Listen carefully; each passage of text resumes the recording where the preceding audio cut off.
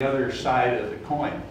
I'm a professional hunter and trapper. I work for the government. I know how to kill wolves. Have I bought a license to kill them? The first year I did, just to have a collector's item.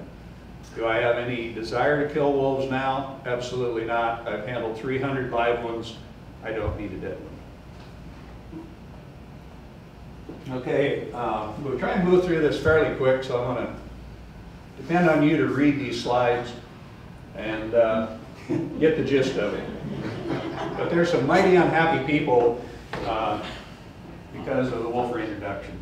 And by the way, this fellow, Bob Fanning, ran for governor in Montana this past election. You'll be happy to hear he was in the top 1% of the bottom 1%. Okay, here's another, if you're desperate for reading, and I'm not recommending these sites, but you almost, to get a taste of things, you need to go to a site like lobowatch.org. And my friend Toby Bridges, he does not care for me either, I don't think, but nonetheless, there's Toby's take on things. This is the beginning of a long letter to Defenders of Wildlife and to Western Wildlife Conservancy by M. David Allen, President and CEO of the Rocky Mountain Elk Foundation, which is a elk conservation group. I was a member of that for many years, and M. David Allen and I had a disagreement because I feel like Elk Foundation should have stayed out of the politics, and they didn't. So I quit, and he told me don't let the door hit you in the hiney. But anyway, again, in his opinion, worst wildlife management disaster since the destruction of bison herds, bringing wolves back on the landscape. Scott went into some of this, but essentially there was an estimated, we got a typo there by the way, that was my fault. There are about 2 million wolves estimated to be on the North American continent from the Arctic Circle down to Mexico City. Probably humans and wolves are two of the most widely distributed land mammals on Earth. And you can see by 1908, we had them down to a couple 100,000 wolves. And in the West, by the 1930s, we eliminated them. And the last wolves in the lower 48 states were holdouts up in northern Minnesota, where they estimated 300 or 400 of them survived. So you can see when humans decide to eradicate or eliminate an animal that's in their way, they were very successful with the wolf. What was the problem? Well, European settlers, we started in the east and kind of went west, and as you can see, you know, there was truly a fear of wolves. And I can't go into all the details, but you've heard Little Red Riding Hood and the Three Pigs and on and on. Werewolves, so on and so forth. And then livestock grazing was probably the most important factor. We brought our livestock from the east coast to the west coast, drove cattle and sheep in here. During that time, we eliminated the deer and the elk and commercially hunted out many other species that wolves and other predators depended on. And so obviously, to some degree, they did shift over and eat livestock because they had to stay alive. You read a lot of Native American history. They had more of a coexistence philosophy about wolves. Certainly, they killed wolves, used their parts in ceremonial displays.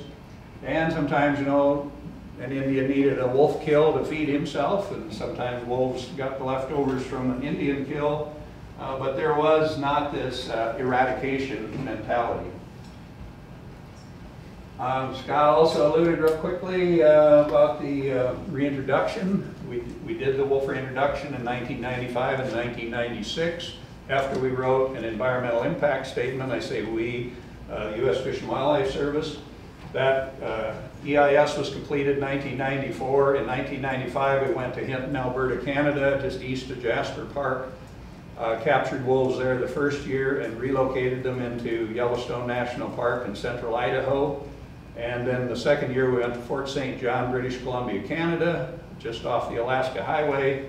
And we did that again. We shipped down 66 wolves on a Forest Service cargo plane during those 2 years. 35 went to Idaho, 31 went to Yellowstone. The ones in Yellowstone were put in holding pens to acclimate them. The ones in Idaho hit the road running. We opened the cages, let them go. Both methods worked well. And got ahead of myself, but I want to throw in another one of my sarcastic comments.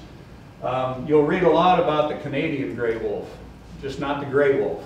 If you look at the wolves listed under the Endangered Species Act, they're listed by their species, not their subspecies. We brought down Canis lupus wolves from Canada, the same source of wolves that would have inhabited the lower 48 states eventually if they came back on their own. So I took the liberty and named them Canis lupus irregardless. They're here, they're not going to go away unless an act of Congress determines that. And we can sit and argue about subspecies all we want, but we got a couple thousand wolves on the ground here, and a gray wolf is a gray wolf. This is the population graph to just give you an idea. You can see there were a few wolves around from the 1930s, almost immeasurable. Key thing was there was no viability. We had no evidence wolves were breeding in the lower 48 northern Rocky Mountain region where we did this reintroduction. Notice 1995, 1996, this talks about northwest Montana is the natural population. Those are the wolves that were immigrating and recolonizing from Canada on their own. We had nothing to do with that. And then this is the greater Yellowstone area, talking Yellowstone, this is central Idaho. Yeah, 95, 96 reintroduction, you can see that the wolves did the rest. And we have an estimated 1,700 to 2,000 wolves in this region of the United States now. Again, this is up to 2011, the 2012 report by the Fish and Wildlife Service, but more so now by the states. It should be coming out, it should have been out in the month of March, but I haven't heard that it's come out. So anyway, going back 2011, this is roughly how many wolves we had, 287 packs, 109 breeding pairs. When we talked about the reintroduction of wolves, we were talking 30 breeding pairs, 10 in each recovery area, equitably distributed over the landscape for 3 consecutive years. So instead of 30 packs, we have 287 packs, and breeding pairs, I take that back. Breeding pairs. We needed 30 breeding pairs. You can see we have, after you do the math now, almost 3 times as many as we said we needed. And so we've been accused a lot of moving the goalpost. You said there would only be this many, now you got this many. If you want to go back to the history of the reintroduction, the Fish and Wildlife Service was tied up in lawsuits almost up till today. There are still lawsuits today. Too many to talk about. The state of Wyoming was one of the culprits. They didn't want to play the game and write an acceptable wolf management plan for the state of Wyoming. They resisted the reintroduction. They resisted doing this plan that was acceptable to the service. And essentially, this drug on for years. And Idaho and Montana, when they reached recovery, were unable to really do anything because they're kind of like Siamese triplets. Whatever you do in one state has to happen in 3 states. But here's probably the key message you'll get from me today. Wolves can live anywhere if you don't kill them. They can live in Iowa cornfields. As long as they got food and shelter and water, they can live. Wolves are very prolific. They're very resilient. And I'll point out in a slide or 2 later, their ability to disperse is the key to their success. Okay, real quick, just give you an idea of where wolves are today. If you're a pro-wolf individual, and you can cry in your beer all day about how bad things are, you know, we're persecuting them, we're killing them, we're hunting and trapping them. I tell people, look at the range. This is because of conservation efforts in the United States to protect wolves. Their range is south quite a bit. Up here in Idaho, Wyoming, Montana, we got a couple thousand wolves here. Midwest, probably 5,000 plus wolves there now. So those are all pluses. Success story, in my opinion. And down here, we're also struggling with the Mexican gray wolf, which is a different little subspecies of wolf. They introduced those wolves from 7 captive animal stock 3 years after we did our reintroduction. And to this day, they've still only got 75 wolves in the wild. And they've spent, I think, over 20-some million trying to do that. Tremendous resistance down there, mostly by the livestock industry. They don't want wolves back in that country. And yet, this is truly an endangered wolf species with only 75 wild animals that are in the wild. And then, of course, we've got some in captive facilities.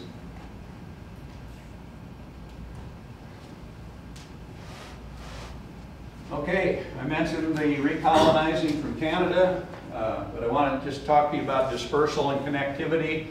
These were 2 of the essential critical elements of successful wolf recovery. We brought the wolves here. You see them 2 dots growing. That's Yellowstone and Idaho. From that stock, you can see now that we're getting gradual dispersers moving out, radiating from the core reintroduction areas. And we even had a secondary effect here of wolves going to Oregon. And then we had, I think you all heard of OR7 down in Northern California, the lone wolf. He was there for about a year, but he just doubled back and came back into Oregon because he couldn't find any other wolves to hang out with. But again, that dispersal mechanism by wolves is what makes them very, very successful. And the connectivity is what the Fish and Wildlife Service was hoping for, that all these different meta-populations of wolves would genetically find each other. Okay, here's another one. Some of these are gems I had to grab from the paper because they say it better than me. Ever since the day we talked about reintroduction, we had congressmen who were, just obsessed with the idea that wolves are going to kill kids at a bus stop. And we're still talking about that today. And it hasn't happened yet. Human health and safety, we've had 2 people in the last decade killed by wolves. 1 student up in Saskatchewan, Canada, teacher in Alaska. I just want to make one point. Before, during, and after the wolf reintroduction into the lower 48 states, there's an estimated 60 to 65,000 wolves in Canada and Alaska. Notice where those 2 were killed. Those people were killed in an area where there's 65,000 wolves and have been there probably for centuries. Nobody's been killed below the border in the lower 48 as a result of the reintroduction or wolves below the border. Can they kill people? Absolutely, they can kill people. So what do wolves eat?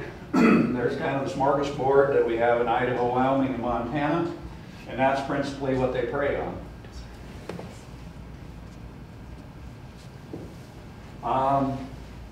Point out real quick, their main prey are wild, you all know the term ungulate, right? Okay. What does a wolf eat? How much does it eat a day?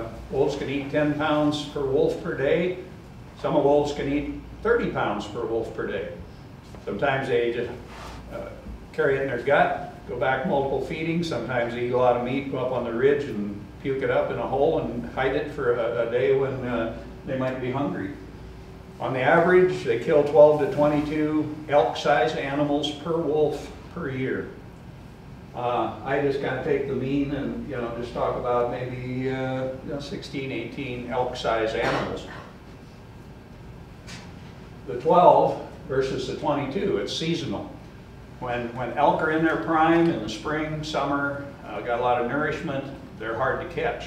Got dry ground, they can run fast, they're in their full health. When wolves can kill up to 22 elk per wolf per year, that's in the winter when they're post-holing in deep snow. The bulls are stressed out from the rut, and a lot of them are just stressed out from severe winters, lack of nutrition, and they become more vulnerable. Down here, constantly we are criticized for talking to students saying they kill the infirm, the sick, the weak, the young. That's what they do. They kill what they can catch first. It's obvious. Do they kill healthy elk? Absolutely. When do they kill them? when they start getting in weak condition, when they become vulnerable, snow, and so forth. And you can even talk about livestock. You know, they're vulnerable because we domesticate them, we take away their ability to protect themselves, we put them in fenced pastures, and so if you put your livestock out where they can't escape, they become vulnerable prey too, and once in a while a wolf will kill one. Okay, here's another long-winded deal here, but this just broke, as you can see. What did I publish here? Another typo. 2013. This just came out. Wyoming, who, if you read about what the governor had to say for the last several years since wolf reintroduction, we got to get these wolves knocked down or they're going to eradicate our elk herds in Wyoming. We got to do something about it. Wyoming just set a new record, killed more elk than they've ever killed since they've kept records. And they had a 46% success rate. Almost 1 out of every 2 hunters that went out in Wyoming shot an elk. So what's the problem? Everybody get that read? Okay, I'm going to jump over here to a little bit to livestock. This is a table out of the, it used to be the U.S. Fish and Wildlife Service's annual Northern Rockies report, but now the states of Idaho, Wyoming, Montana, Oregon, and Washington put it out as state agencies, and they compile it into one report. But if you look at this bottom row here, this summarizes Montana, Wyoming, and Idaho. And all right, top line cattle. This is almost 25 straight years. About 1,500 cattle. Those numbers are probably a little higher now. About 3,000 sheep. Dogs, took out 144. I think the dog numbers are up to about 153. And then, of course, just jump down here to wolves killed. About 1,517 or so. And that's an old graph. That only takes you to 2010. Another typo. I threw this together this morning. Point being, let's jump ahead one. Here's roughly what you're talking about per year, confirmed livestock loss. Now, are there other ones? Are there possible kills? Sure. Are there missing livestock? Yes, there are. But we've been keeping track since wolf recovery began in about the mid-1980s. Point being, 130 sheep per year, and sometimes it's higher, sometimes it's lower. But with sheep and cattle both, that's about 1/4% of the livestock population in Idaho, Wyoming, Montana.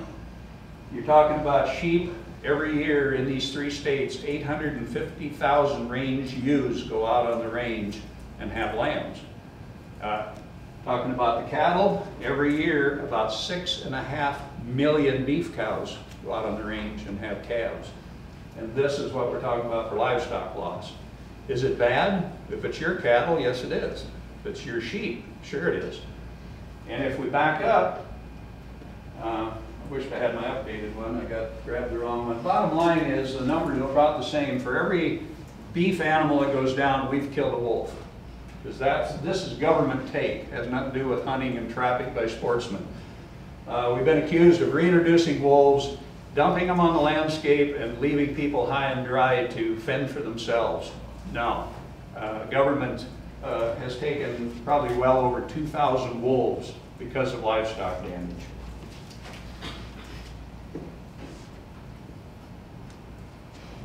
This is near and dear to my heart because this is what I did most of my career, and especially when I was the wolf specialist for USDA Wildlife Services and worked with the U.S. Fish and Wildlife Service during the wolf recovery period for the first decade. And this is so important that I just finished training nearly 300 state, federal, tribal, and county folks in the state of Washington where they're starting to get wolves back. And it's really important because so much of this livestock ends up dead, but about 5 out of every 100 livestock are actually killed by predation causes.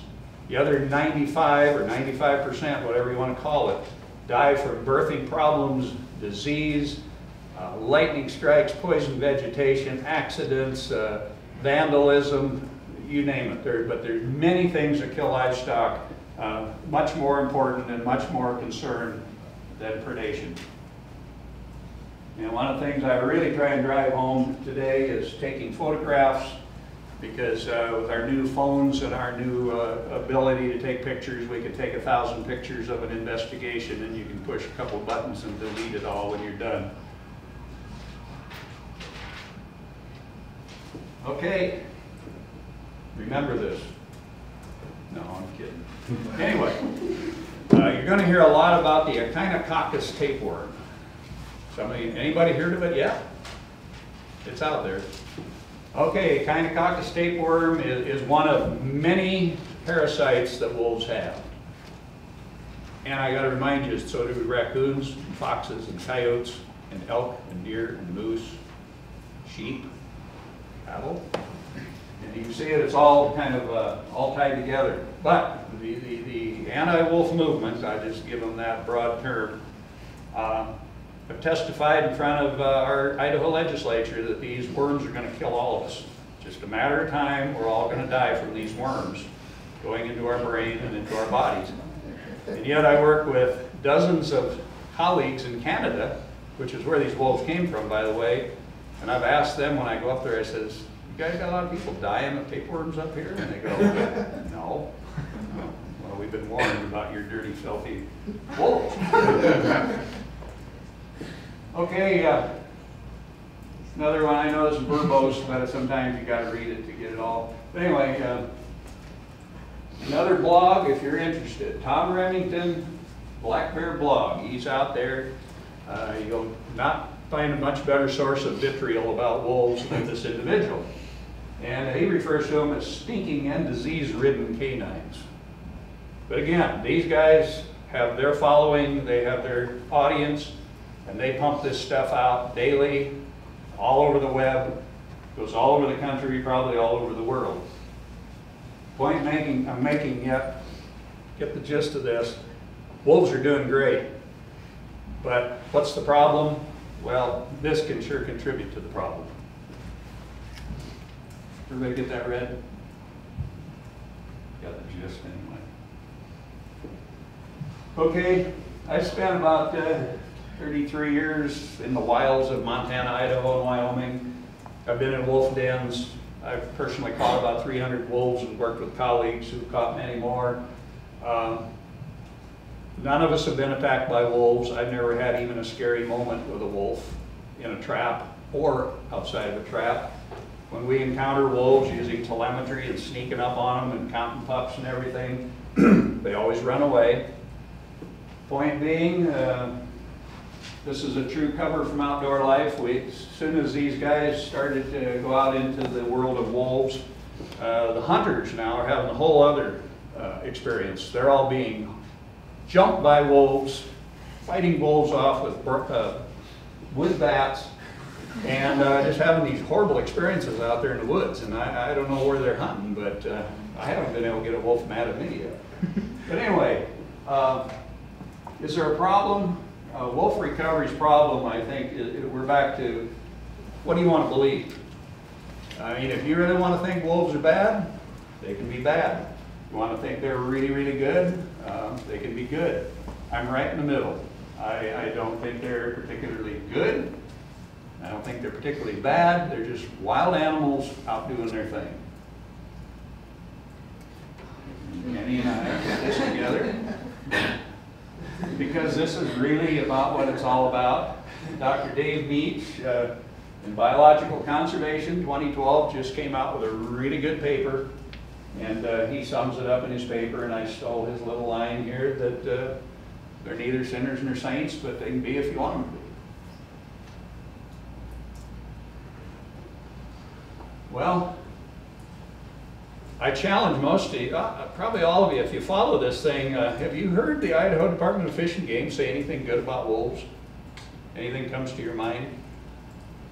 And I about challenge you in the state of Montana or Idaho, or Montana and Wyoming. Nobody wants to talk about anything good about wolves.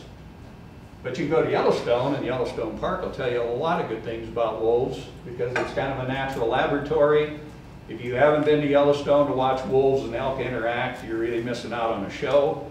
Even Dr. Dave Meach says there's probably nowhere in the world that you can go and see nature in the raw happening as it's happening in Yellowstone. And so there's a good display here where people from all over the United States, all over the world can come and watch wolves function. You can watch this ecosystem function. And I don't have time, but Dr. Ripple and Dr. Betchka from Oregon State University did a study looking at the trophic flow in Yellowstone. And there's a real belief that the willows and aspen are making a comeback because of the presence of wolves moving elk around. In 2005, there was a study done in Yellowstone where tourists spent about $35 million on tourism in the park. One of the principal reasons people came there and spent that kind of money was because of wolves. But do the states of Idaho, Wyoming, Montana consider that? It's really not something anyone talks about, is turning wolves into something for the public to view. So this is really, I think, the expectation the public had during and after the wolf reintroduction and recovery effort, is that some thought we're going to have wolves all over the lower 48 states again. They were once here, we killed them all, now we put them back, and they're in their rightful spot. The states had other plans. They look at wolves as a renewable resource, a harvestable animal, and anything above the 300 minimum population and 30 breeding pairs, that's all, you know, good. So this is what we're going to talk about now is should we be hunting and trapping wolves? And again, as a professional biologist, I'd say, yeah, we can hunt them and we can trap them. Do they have to be hunted and trapped? Not necessarily. There's consequences from hunting and trapping them, and there's consequences for not hunting and trapping them. But anyway, a lot of people were shocked that we would ever think about killing a beautiful wolf, and yet there's a slide that is typical of Yellowstone these days. How many of you followed the delisting of the wolf? Anyway, here's kind of a step-by-step process. They were delisted in April 2011, and instead of the conventional way of delisting them after you recover them and you go through all these steps, we delisted them. There were lawsuits, and we relisted them. And then we delisted again, there were lawsuits.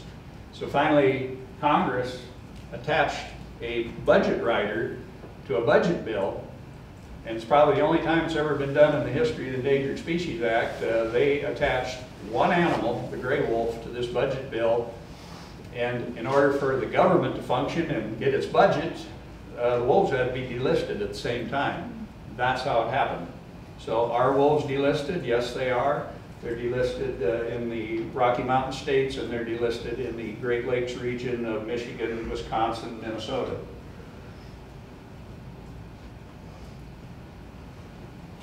Okay, again, if I was pointing fingers and picking on people, are the Fish and Game agencies doing a bad job? No, I think Fish and Game agencies are doing what they have to do politically. When I went to college, you learn about biological carrying capacity. How many of a certain species can live on the landscape with the available habitat, water, shelter, and all of the requirements they need. Today we're managing a lot of species based on social carrying capacity. It's not about how much the habitat will hold, it's how much you are going to tolerate, or the ranchers are going to tolerate, or the sportsmen. And so most of this wolf management now is filtering down through the legislatures, who are telling the Fish and Game commissions and the fish and wildlife or fish and game biologists how they're going to manage these animals. They put the sideboards on it, and so the states pretty much have to follow suit. So are we managing them scientifically? Perhaps. Are we managing them politically? Absolutely. So anyway, I put these up as samples. Some of these bills went through, some didn't. But the legislatures, whether you're talking Idaho, Wyoming, Montana, Michigan, Washington, Oregon, all of the state legislatures are really coming up with some wild bills because they're trying to get these wolves under control. So even in Montana, just recently, in the last week, they were trying to get a bill passed to allow hunters to put silencers on their rifles so that the gunshot wouldn't scare away the other wolf when they killed the first one. Luckily, they voted that down, and if I lived in Montana, I would have been happy that that was the outcome. If you don't know it, we do have an Idaho wolf disaster bill that the governor signed a few years back to protect you while you're berry picking, was one of the examples.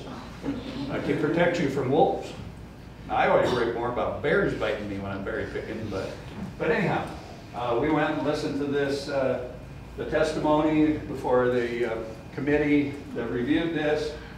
And guys come in and talked about the kind of caucus worm being hit with a lawnmower and sprayed into the air and worried about it going to kill their family. And recently we had one legislator down in southeast Idaho wanted to pass a bill where he could stake his dog out alive and wait for the wolves to come and try to kill it, and then he was going to shoot the wolves. That bill didn't pass. Anyway, there's a whole bunch of these if you want to go back and look through them. I just took a few samples here. Are we hunting and trapping them? Yes, we are in Idaho. Opens around August 31st, closes around March 31st. When I say around, Idaho has extended the wolf season into June in the northern part of the state. And I'm being vicious when I say it, but maybe get yourself a puppy rug this year instead of an adult wolf rug trophy. How many wolves can each of you kill in the state of Idaho if you want? Each one of you can kill 15 wolves a year now. Idaho is very liberal. How many hunters and trappers are getting that many? Very, very few. I talked to a biologist in charge of wolves 3 weeks ago. He estimated a couple of trappers he thought had killed about 6 apiece. So again, here we've got the lawmakers. You can have 15. Maybe next year you can have 25. I don't know. But the point being, I really think the hunters and trappers have about so much capacity to kill wolves. And I think 1 or 2 guys are tickled pink with a wolf if you get it. They're not that easy to get. But if you think all these sportsmen are going out here and everybody's going to get 15 wolves apiece, you're kidding yourself. Because you drop from those couple of guys with 6 or so, the next successful ones, I believe, are killing about 2 apiece. So again, all this hunting and trapping going to wipe the wolves out? I don't believe so.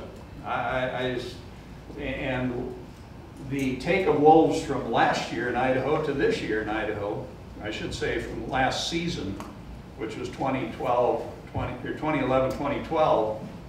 This year, going from August to March, you're talking 2012 to 2013.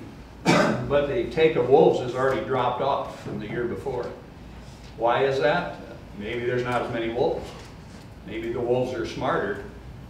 But I think sometimes maybe sportsmen are smarter. Like, how many wolf pelts do I need on my wall before I've got enough? So anyway, it gives you an idea of what's going on out there legally. State of Montana right now, you can take 3 wolves per person up in Montana. Wyoming, I think it's still 1. Okay, and then there's conservation groups. I haven't picked on them out there, and I'm no more on the extreme, let's protect them all side than I am, let's kill them all side.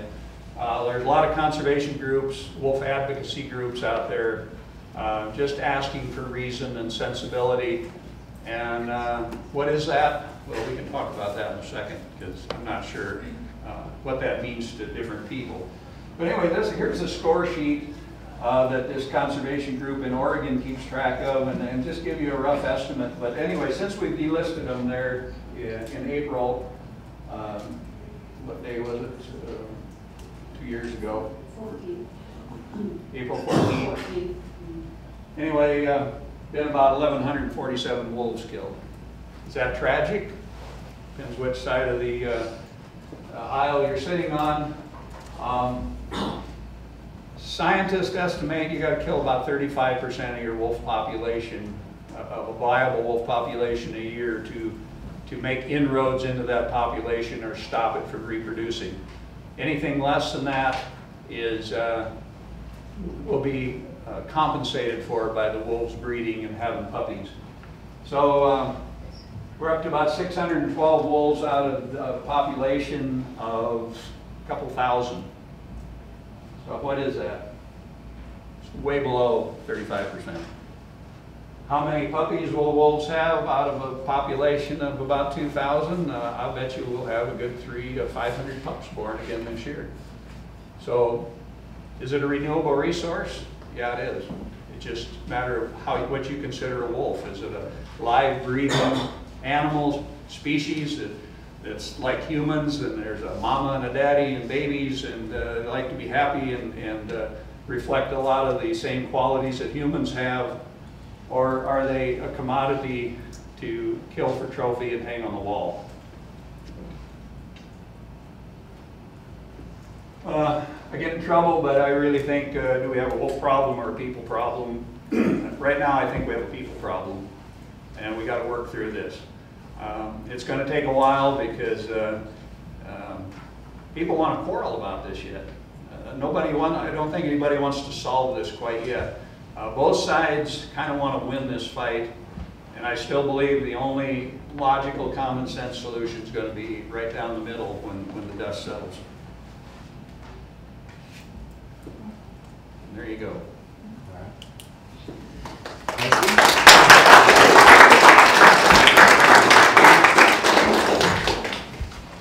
Questions, Ricardo? So we did manage to hunt them out before. Why won't we now? If the legislature goes crazy enough, you never know. There was really no protection for wolves when settlement occurred. And probably one of the principal tools to get rid of wolves by the 1930s was poison. We really don't have poison at our discretion right now. In the predator control field that I worked in, when toxicants were mostly banned in about 1972, we went to aerial hunting a lot now. So we've got helicopters and airplanes that can do a tremendous toll on predators, including wolves. But if the legislatures want to keep reaching for extremes, we can probably hurt them pretty bad. And one of the contingency requirements with the delisting of wolves is that there has to be some kind of adequate regulatory mechanism in place to assure that wolves are not eradicated. And the states right now are kind of have their feet held to the fire that they must maintain approximately 152 wolves minimum in each state in about 15 breeding pairs.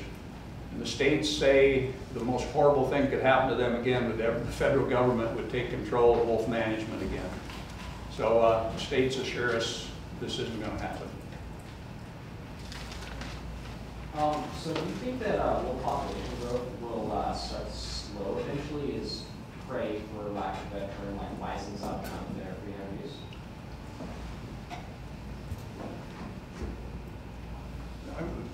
I think I didn't put some slides in here again. I was going to point out that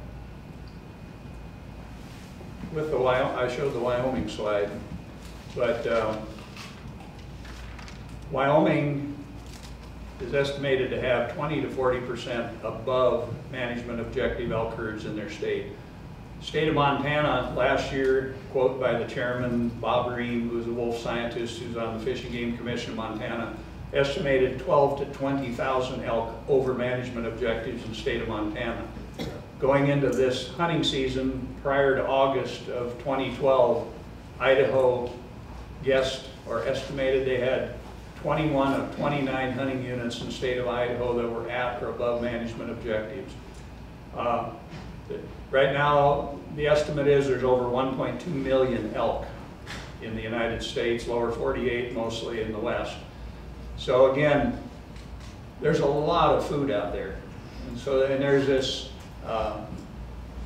attempt to make us think that if we don't watch these wolves closely, that the elk are going to disappear, or we're going to eradicate, exterminate the elk population.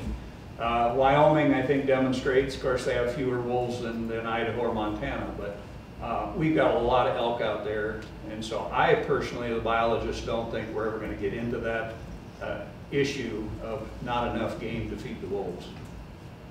And there'll still be wolf or elk to hunt, by sportsmen.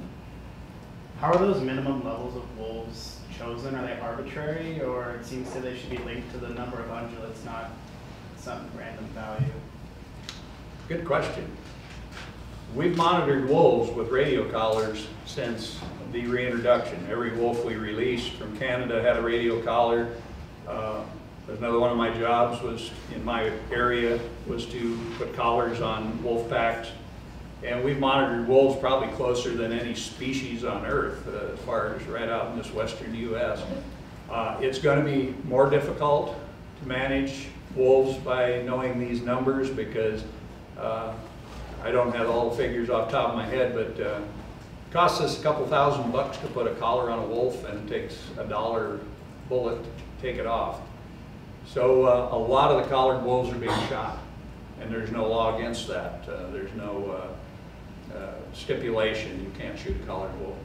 So I think it's going to be tougher for the states to show how many wolves they have. Also, when we delisted wolves in Idaho, through the state legislators and congressional people, we had about $1 million federal budget that we handed through to the state to manage wolves. By 2016, I am told that all those federal dollars will disappear. And so it takes money to collar wolves and count them. And I think, again, the states do have to demonstrate some ability to give the Fish and Wildlife Service the assurance that, that they aren't being eliminated to a dangerous point. What kind of proof were you talking about earlier between how exactly you show that a livestock was taken by a wolf? Like, what is classified as proof of that, like photographic or otherwise? Well, due to limited time, I didn't bring all that with me today, but I can tell you because that's what I spent my career doing. Wolves have a signature the way they kill. It's pretty unique compared to mountain lions, black bears, and other predators. The wolves normally bite livestock in the webbing under the front legs, in the groin areas, and down the hind legs.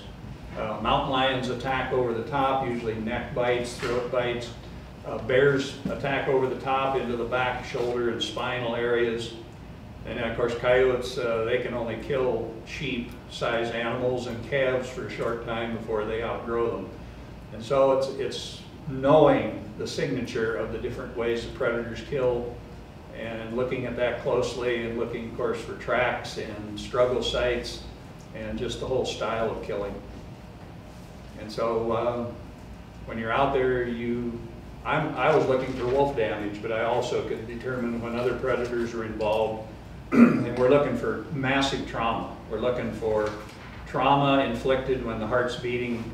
So we're looking for blood, we're looking for hemorrhage, we're looking for bloodshot tissue, and all the indications this animal was alive and breathing and had blood pressure at the time the trauma occurred.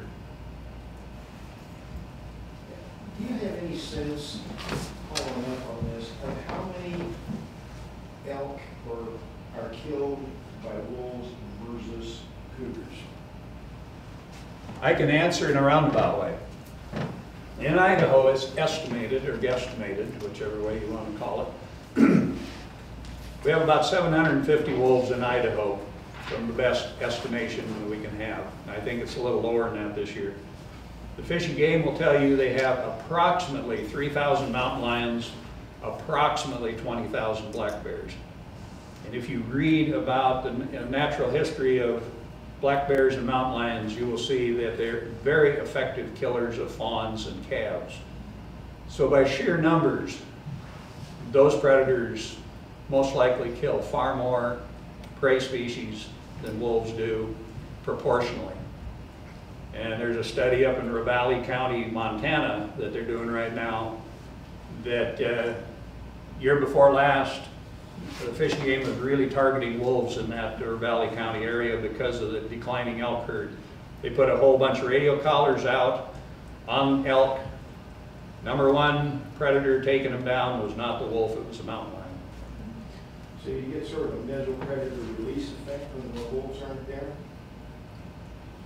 Yeah, you know, and then you get into the compensatory and additive discussion too. You know, with the wolves killing some that the lions would have killed, and so there is some additive effect of having wolves on the landscape along with those other large predators.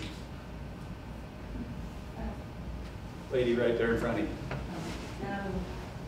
So I don't understand hunting real well, but I think there's different rules for when you can hunt cows versus an elk and versus the males. It doesn't matter, but there's no rules like that for wolves, right? They can hunt any of them anytime.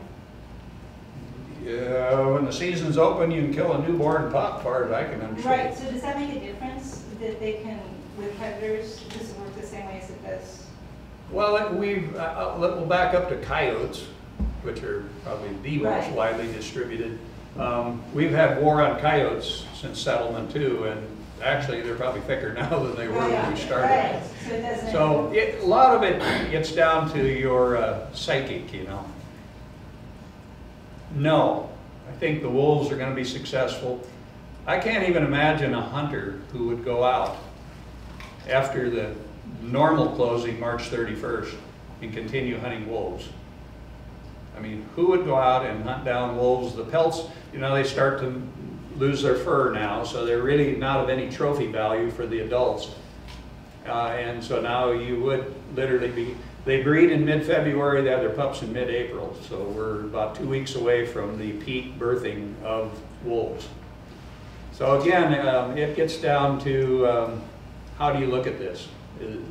Biologically, the wolves can sustain themselves even with people out killing them into March and April, but you are going to be, you know, killing breeding animals, and if you kill the lactating female that first month of the pup's life, those pups most likely will perish without milk.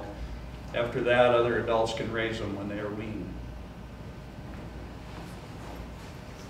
I was just wondering, one of the concerns that some conservationists have is the lack of like the possibility of genetic diversity within wolf populations being threatened, not only due to things like hunting, but things like habitat fragmentation as well as like urbanization. And I was just wondering, like, would you say that that is something to consider, like there being a threat to genetic diversity within populations of wolves? Or is it at a level where it's actually fine and it's not a huge problem? But from what you know. One of the reasons, probably the principal reasons that we did the wolf reintroduction where we did was the huge complement of lands where we put wolves. They picked the Idaho, Frank Church Wilderness in Idaho because of this vast landscape of federal lands, low livestock numbers, high ungulate numbers, and picked Yellowstone for the same reason. So I think wolves right now are safe, you know, from the fragmentation concept, because they're moving into Washington and Oregon. Washington knows they have 50 plus wolves. They've actually counted, and same with Oregon. They're guessing more, they have 100. And just a week ago in Washington, they just discovered another wolf pack much further west. So I think the wolves have plenty of latitude to even expand their range. If they ever go to Colorado, look out. I mean, there's 300,000 elk in the state of Colorado, and there's no wolves there. So think what that population of elk could sustain for wolves. So you know, if we just maintain sensible management of wolves, I can understand why the state looks at Canada and Alaska and go, well, gosh, there's no holds barred in Canada. You know, livestockmen can kill them year round. They hunt and trap most of the year. They can take them anytime they think they're a problem, and I think Canada and Alaska is killing about 10% of their population. So down here in Idaho, for instance, we want you to kill 15 wolves. That's great, but I don't think there's very many people out there capable of accomplishing that. So I think the wolves are stable now, and they're safe. Could there be more? Oh, absolutely. Like I said, there's a lot of country out there, but politically, I don't think we're going to allow them to go to those places. So what would a sensible management plan look like in your office and your experience? What are the sort of cornerstones and foundations of a sane, sensible plan? A sensible thing to me would be, let's hunt them. If I was Solomon, I would start hunting them in November, and I would call her quits. You can hunt them till the end of March. They're probably good yet then. And then let it rest. But the politicians won't let it rest. We're going to get more of them. And next year we're going to do this, this, and this to get them. And it's just sort of this, I mean, the West has gone through change. And so I think it's sort of to lash out at the fact that these states really didn't want wolf reintroduction. Idaho especially. I mean, they're on record from the beginning. We don't want them here, and after they were here, they said, we want them removed by whatever means possible. And so there's one thing worse than a wolf. It's a federal wolf biologist. You know, you put them here. We didn't want them. So I think the seasons aren't that unreasonable if you just let it rest. I mean, we don't rub salt in the wound after bear season's over or mountain lion season's over and say, we didn't get enough of them, we're going to kill this many more, we're going to extend the season even further. But I think people are angry politically that this happened, and so, and I could sit here and start this connect the dots. You know, wolf reintroduction was not done because they were never endangered in the first place. It was done to take away our guns. It was done to end hunting in North America. Yada, yada, yada. And so this is what we're struggling with. And I just keep reminding people, in my opinion, wolves are here to stay. We're going to have to learn to live with them. Livestock producers are going to have to take more responsibility. I mean, obviously, it's not that I'm trying to force them to do other things, because you can't force them to do anything. But the bottom line is, you can be smart about this, or we can just keep on fighting. And right now, I think everybody wants to fight. Do cougars and bears take many sheep and cattle? Proportionally, no. And then we can get into another talk I could talk 2 hours about is non-lethal. But one of the great inroads we've made in protecting livestock from predators is guard dogs. The concept, you know, the old country, Europe and Asia and that, they use guard dogs. We started using them in the lower 48 here in about mid-1970s. And now most, I'd say probably 99 9/10% of your sheep producers have guard dogs. Some couple, others a half a dozen. One ranch up here by Weiser, they probably have, with their 7 bands of sheep or so, they have about 60, 65 guard dogs they have to feed. But putting these guard dogs out with the sheep in bigger numbers was because of wolves. But while they're doing that, a lot of sheep producers tell me they've diminished the effect of mountain lions, black bears, and coyotes. So it has helped, I think, with predation by using those methods. In your book, you talked a lot about how, like, in the beginning of wolf reintroduction, there were a lot of state and federal agencies that were very against it. Would you say that, like, as it's progressed more, the mentality has changed within those agencies, or is it still pretty against having them there at all? Well, I mentioned in my book, working for wildlife services like I did, tongue-in-cheek and factually both, we were the hired gun of the livestock industry. We're a federal agency paid for by the taxpayers of this country, and yet wildlife services takes it very serious that predators aren't going to kill livestock, and if they do, they're going to kill those predators. So in the agency I work for, there was this protective nature. Even though you're a federal employee being paid to taxpayers, those ranchers, it was real personal. You're not going to let those predators get them. And like going back to what I said earlier, state folks, state biologists are walking on eggshells. They can't really say too much positive about a wolf, and so they just kind of follow orders and manage them best they can. So I think there's a lot of folks that would do things different if they had the choice. I'm lucky because I'm retired, so I can mouth off now. where a lot of other people can't.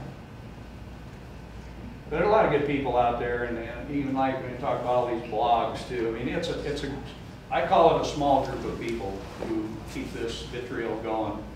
And I think more and more people who hear it long enough are going, I can't handle that anymore. I had another question that I couldn't find the answer to. It looked to me like when there was predation in one area where we have a place, it was kind of there wasn't a huge attempt to match I mean, they couldn't really figure out which animal did it, so they just killed an animal to kind of make people happy. Is that how it works, or is there an effort to try to find the culprit, or could that even be possible? Most people, most biologists and most federal trappers, I think, are honest people. And I think most people try to look for the real cause. But the agencies have some bad apples in them, like all agencies do. And that's why I keep trying, I'm retired, and there's people say, why don't you just retire and shut up? but I can't, because to me it's really important that we have good trained people. Just like Washington right now, they were set up this training for a few people, and when they heard that there was a training, we have 250 people sign up for it because they want to know. And I think it's important that an old timer like me hang around and try to get to their open minds before they're closed by taking the wrong choices. So in defense, most people, I think, try to conscientiously do a good job, but I think everybody who's doing those kind of roles have to treat these, I tell people, like a homicide.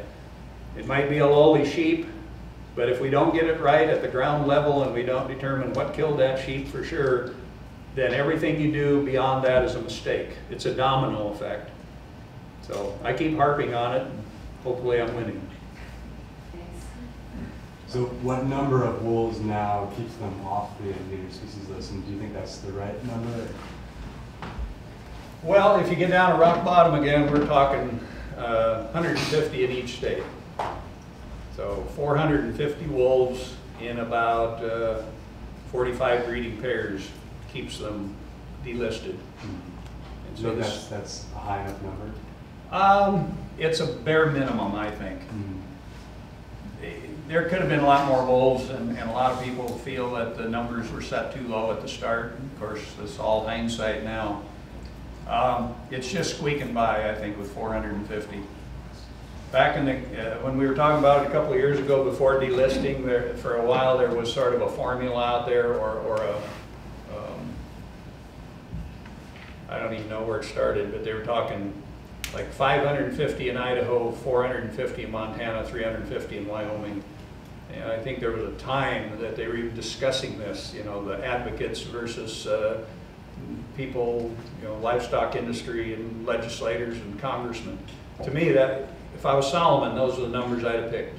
550, 450, 350. Anything over that's, frosting.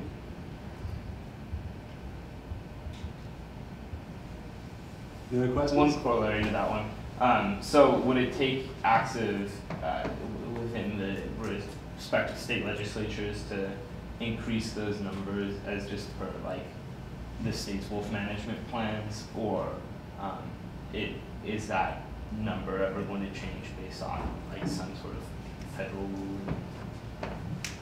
I don't ever see the numbers going up unless we have a whole nother legislature, because the Idaho plan, talked about, you were talking about the 150 wolves, 10 breeding pair. I believe around 2008, there was another new plan for, I think, 550 wolves. I forget how many breeding pairs. And for a while, that was going to be the new plan, which is kind of what I agreed with. And then there were some lawsuits, some hard feelings. There was delays in delisting, and the state of Idaho says the deal's off the table, no new plan, we go back to the old plan. So now Idaho is saying 152 wolves, 15 breeding pair, and we're willing to take them down to 153 if we can do it. But I don't think they're going to be able to. And the other thing I talk about legislatures too is just like when Wyoming delisted wolves, over 80% of the state of Wyoming is a open and free fire zone.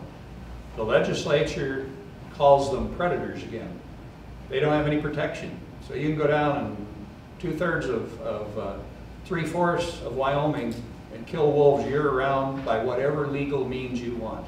So you can go down there this summer and go varmint shooting and shoot wolves. Doesn't mean that Idaho and Montana can't follow suit down the road and say, well, you know, we really don't want them east of highway so-and-so, so we'll just kill those out. And you know, you can start putting more and more zoning and parameters on them. And so yes, you can take away protections and make it easier and easier, and maybe cumulatively it could be harmful. But I just don't see the states politically raising those numbers.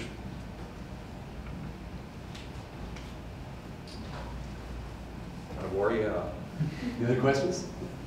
So, you said you didn't pick on conservation groups very much, but you definitely said that there were some who tended to make the wolves seem angelic. But I'm wondering, are there conservation groups or pro-wolf groups that you feel are sane and reasonable, that you respect their approach and philosophy?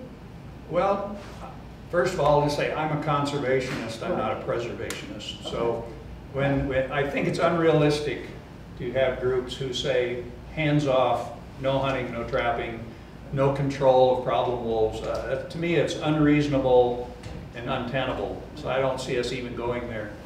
But again, I think a lot of the conservation groups are looking for that happy medium, that 550 wolves in Idaho, and if the state says, yeah, 550 is the floor, anything above that, we're going to hunt them and trap them and control them and whatever. And I think a lot of conservation groups, I'm going out on a limb saying this, I don't belong to any of them, Okay. but I think a lot of them would say, that's good enough for us. But the reason I don't pick on the conservation groups, not the preservationists, the conservation groups as much is they're not trying to get wolves killed by whatever means is legal or illegal. I mean, there's a lot of these groups, if you get on these blogs, they're telling you to shoot, shovel, and shut up. They're telling you that, you know that antifreeze makes good canine poison. You know that a lot of these insecticides put in meatballs will kill wolves. So there's this promotion of illegal killing, and then of course the legal promotion of killing wolves.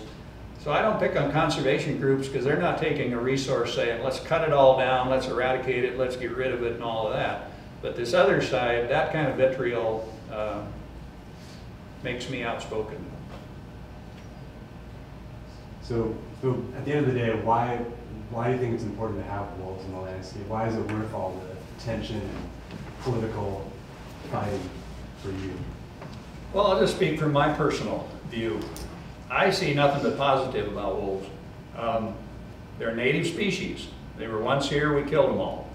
Are these different that we put here from Canada? No. I've read a lot of history on wolves. They're a big male is about 125 pounds, female 85, 90 pounds.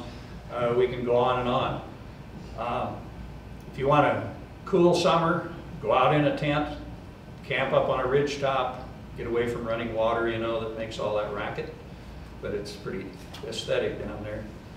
I just love camping out and hearing wolves howl. I just think that is one of the coolest sounds in nature, next to coyotes and Canada geese and sandhill cranes and all the rest. There's nothing funner than Jenny and I a few years ago watched 14 wolves on an elk kill one day. It's up there in that Bear Valley country, right on the edge of the Frank Church. Watched them all morning. A couple of bow hunters were in there in their camo. It was bow season, and we were all having a grand day watching that. Look at what's going on in Yellowstone. There's a lot of ecological things happening there. Do wolves get all the credit? Maybe not, but certainly they're essential in making prey sharper, you know, culling the herds, making them smarter, I think, you know, the elk. maybe in Yellowstone, they're protecting the vegetation by running this game off of it, and instead of looking like a golf course, there's stuff growing back. So if you like to take pictures, fabulous, sneaking up on wolves. So I see nothing but a positive. I hunt, I'm a gun owner, I'm a hunter. Jenny and I went hunting elk this year. It took me a whole day and a half to kill an elk in wolf country. They're out there. If you can't get an elk, that ain't because of a wolf, that's because of you. So I'm one to tell you there's a lot of good things about wolves, and I can't really name too many bad things. I sympathize with livestock producers. I sympathize with people with wolves in their backyard. It does make them worry. They have genuine fear of what that can do to them. And some people are affected by wolves, but they don't affect me. All right, well, thanks again, Carter Niemeyer, for coming.